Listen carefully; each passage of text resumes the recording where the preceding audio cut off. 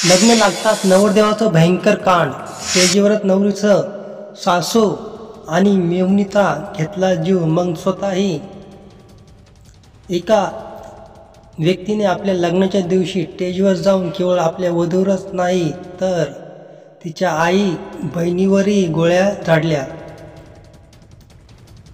तुम्ही जगात अशा अनेक घटना पाहिल्या आणि ऐकल्या असतील ज्या अतिशय अजब आणि धक्कादायक असतात। कधी स्टेजवरच वधूवर भांडतात तर कधी लग्नादरम्यान आनंदात केलेल्या गोळीबारामुळे कोणाला जीव गमवावा लागतं। मात्र तुम्ही अशी घटना क्वचितच ऐकली असेल ज्यामध्ये वराने स्वतःच आपल्या लग्नात लोकांचा जीव घेतला आहे।